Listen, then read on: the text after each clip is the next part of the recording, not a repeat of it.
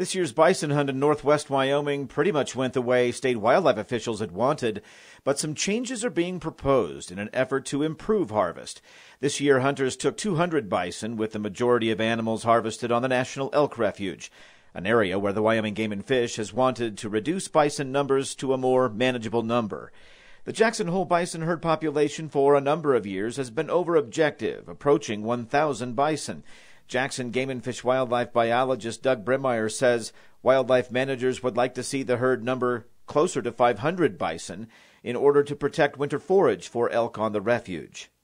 Each bison eats as much as 3 elk do, so we'd like to see the bison numbers be managed down to 500, and we're doing that through our hunting seasons here. Bison hunting's been getting a little bit more difficult because the bison are real sensitive to the hunting pressure, and so they're often staying north into the park. Lack of snow in November and December kept bison off the refuge, so a limited amount of harvest occurred early on. But hunters were still able to take 90 bulls and 110 cows, and that should stem the annual reproduction the herd has.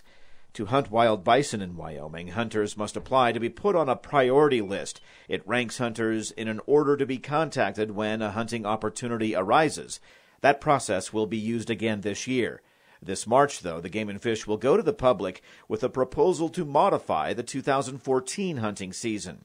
In 2014, we're going to be coming to the public during our March hunting season meetings to present changes that we're looking at for 2014, which includes a 5-year waiting period for the cow licenses, and also actual license application period where people would submit their license fees and the application in the spring and then actually get their license ahead of time.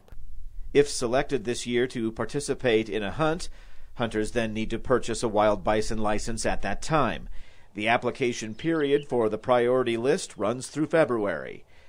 This is Ray Hageman with the Wyoming Game and Fish Department.